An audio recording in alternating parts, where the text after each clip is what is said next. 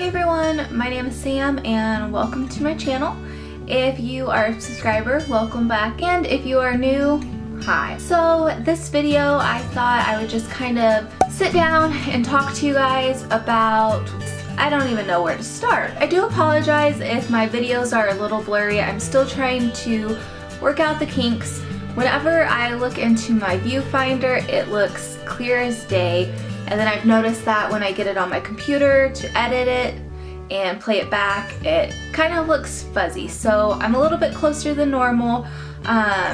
So sorry if it hurts your eyes, because I know it kind of bothers me when I watch the playback. I just wanted to sit down with you guys and kind of just give you an update on everything that's been going on with my mom. You guys know back in, I think it was September, that I kind of did an update on her, or just talked about everything I was going through. I'm just gonna ramble, so here goes nothing. So she had surgery on September the 11th, and I took her to the hospital and everything, and they got her ready for surgery, and we were both super nervous and really scared, and I was worried that something would happen. Anesthesia affects everyone. I was really nervous about that. I was also worried that what if we regret this? What if it was the wrong decision? And so I remembered that they were kind of getting her ready for everything, and we had to like split off in this hallway where she went one way and then I had to go the other way, and it was just me and her nurse, you know, and we were just saying our see you laters and everything. We both got emotional, and just thinking about it, it's kind of sad, but you know, I just wanted her to be okay, and I wanted to be stronger. I just wanted her to think that, you know, oh, my daughter's pretty confident, I can do this. But I was scared as hell. I go in the lobby room there by myself, and it was really hard just because Donnie did have to go to work, and I understand that, and I wasn't needing him. I mean, I wanted him there, but it wasn't like a necessary thing, you know. I was like, it's fine, I can handle it by myself, don't worry about it. It really got to me because there were so many families that were there waiting for a family member to get done with surgery, and it was obvious that I was there by myself because everyone was in groups of 5 and more. I remember I was sitting in my chair by myself, you know, and this group of sisters came over, and they were like, hey, are you here by yourself? Who's having surgery? You know, kind of tell them. I tell them about my mom's cancer, and I say that she's having a craniotomy, and they're like, oh my gosh, you know, and they kind of freak out, which it makes me freak out. They were just all talking to me and trying to comfort me, and it was so nice of them. They were just trying to include me in all of their conversations that they were having with their sisters. Hour after hour after hour, you know, it goes by. And I'm wondering why I'm not hearing anything, you know. I'm looking on the computer screen and seeing where she's at in the phase of having surgery, given anesthesia, waking up, or whatever. My friend Alicia, she was texting me, you know, and she's like, do you want me to come up there? I can come up there after I get off. It's a half day, you know. And at the time, I really didn't want anyone to come up, just because every time I talked about anything, like, I would just cry. And I was like, you know what, I really don't want to have to deal with that, you know, and try and be strong when I'm already worried about her being okay during surgery. But you know what, I was like, it's very nice of her to offer, so I'm just gonna say yeah. So she comes up or whatever, and you know, hanging out, and then eventually Donnie gets off work and he comes up, and then his mom comes up. It's about maybe 4 o'clock now, 5 o'clock, and then it's 5:30, and they finally said, you know, she got done with surgery, she's waking up from anesthesia. So about maybe 2 hours go by, and I'm wondering why I haven't heard anything, and I ask the lady, and so she calls back there to see, and apparently she was having some problems waking up from anesthesia, where she was having arrhythmic heartbeats, and they weren't sure if she was gonna be okay or if it was a heart attack or what. They kept her for a little bit longer, and then eventually we got to see her. And so when I saw her, I mean, it was completely weird. It freaked me out, you guys, because she was still just completely out of it. And I know that when you're older, anesthesia does affect you differently and it depends on your health and everything like that, but you know, she had no sense of awareness. Jumping forward, you know, each day goes by and she's still not able to talk. She's not able to keep her eyes open. She's not able to use the restroom on her own, feed herself. And so I stayed up there all the time because I wanted to make sure that the nurses were taking care of her. She's out of it. She has to have people take care of her, and so I was up there all the time. I didn't feel obligated, but I wanted to make sure that they were really taking care of her. I mean, you know, if it was your mom or your dad, your brother or sister, I'm pretty positive you would do the same thing too, because it's, what's that saying? You know, it's not gonna get done right unless I do it myself, but I'm not a nurse, I'm not a doctor, but, you know, I'm an extra set of eyes for her while she's not knowing what's going on. A few days after that, you know, she's still in the room that she's been in. The surgeon comes by to check on her, and the surgeon's assistant, I don't know her title, she is a doctor, she assisted with the surgeon. She completely acted unprofessional. She was like, "Why is your mom like this? What's going on?" As if I'm the one that's supposed to know. And so I start freaking out, and I'm like, I've been telling you guys that she's been like this. I've been reporting to the nurses her status, how well she's not been improving. And so she's like snapping in my mom's face and she's yelling her name, and my mom's still completely out of it, doesn't know what the heck's going on. It's just not her. When you look at her, it's not even her. And so she's like snapping in my mom's face and she's yelling her name and she's like going like this, and she's like, "Your mom should not be acting like this. This is not right. Nothing that we did from the surgery should have caused this." And so I'm like, why are you acting like this? You're the freaking doctor. Who acts like that in front of a patient or a patient's family member? So I just thought that was uncalled for. Calls the surgeon, you know, then he comes to check on her and he's like, you know, we did take a mass out of her brain. It's a big surgery. It takes a while for them to come back. So basically each day, you know, she eventually started to progress. And it wasn't like she was back to herself or anything like that. I mean, she would be awake a little bit more. She could talk a little bit more. She had more alertness, I guess you could say. They finally move her out of ICU, and then she's in a room. So they are trying to talk about getting her into a rehab center. So they're pretty much just throwing all of this information at me, and you know, when I have to take care of things, I can get it figured out and I can take care of it, but this was just a lot. Like, at this point I was like, I can't even take care of myself. Like, how am I supposed to take care of my mom and figure all of this stuff out? Like, and I don't mean to cry because it's not that kind of video, you know, I'm just telling you how things work. But it just sucks. Like, I feel so bad for people who have to take care of their parents, and you know, like, it's just a lot of work.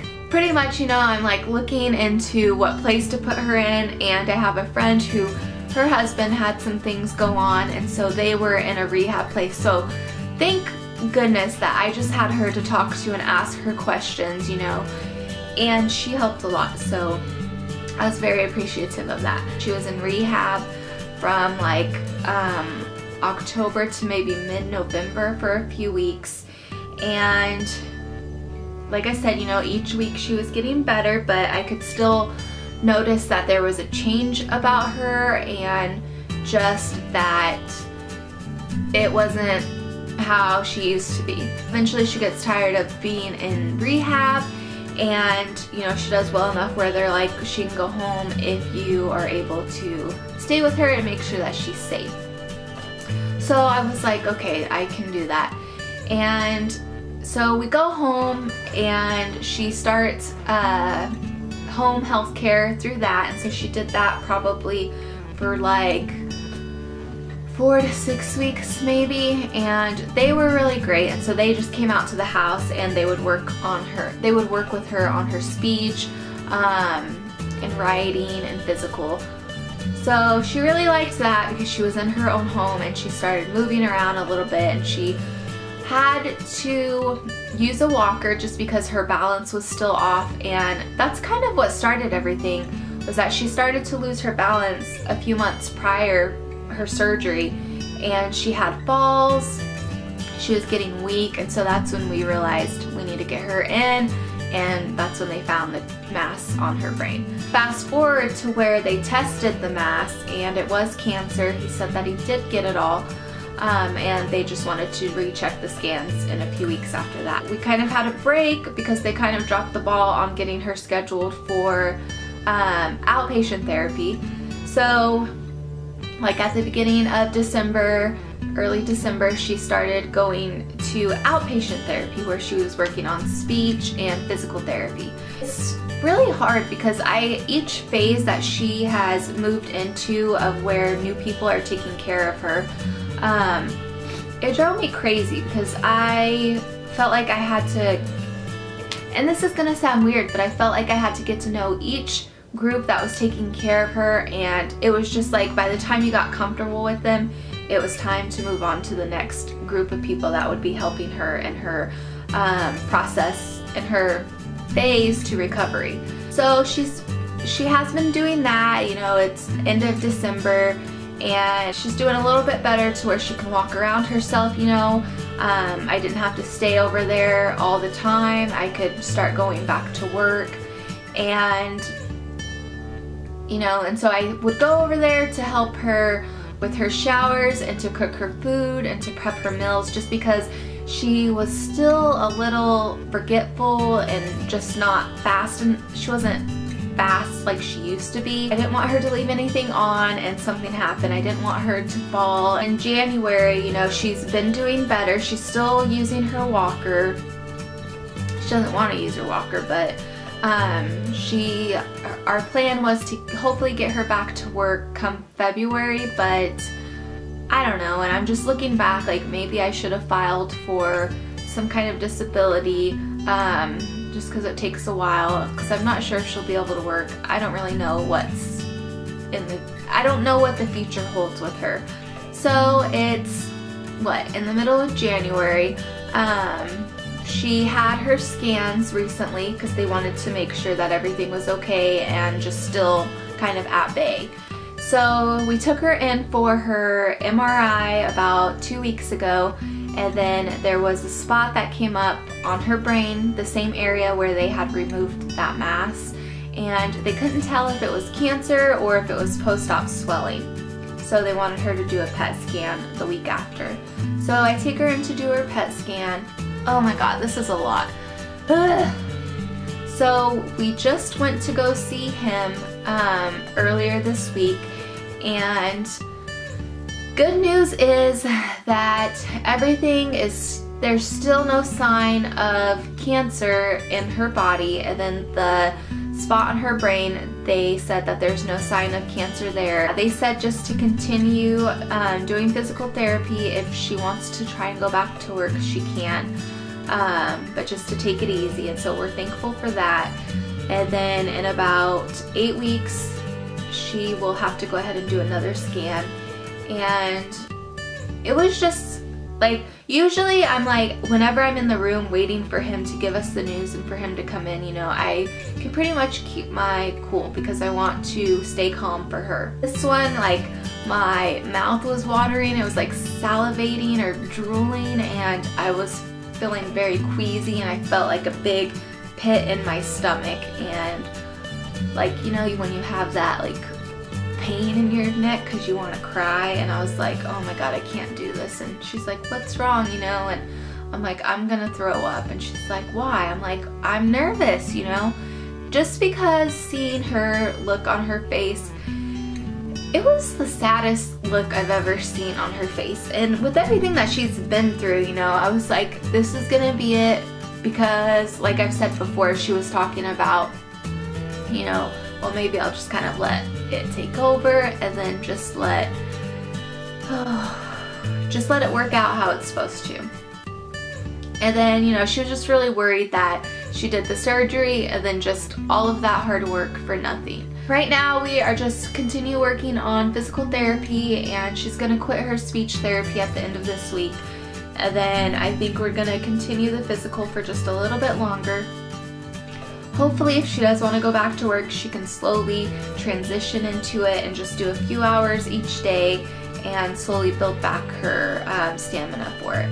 That's where we're at today, and sorry that this video was so rambly. I wasn't sure how I was gonna explain everything, and it's just I kind of haven't looked back since because it was a long, horrible, miserable, sad, scary, angry journey up till now. Like, it's been hard as heck, and I mean it's still hard, but each week it just continues to get a little bit better, like this much, like that much, but I'll take it. So it's just still hard because I have to, you know, keep record of like her bills that are being paid, of her accounting, and still do my stuff too, like all of my record keeping, and it's just a lot, guys. But I just wanted you to know how she's been doing, because you guys have been asking me on Instagram and in the comments below, and I do appreciate those of you who have asked. Sorry I've got a little emotional. Thank you so much for watching, and take care. I will see you guys in the next video. Bye.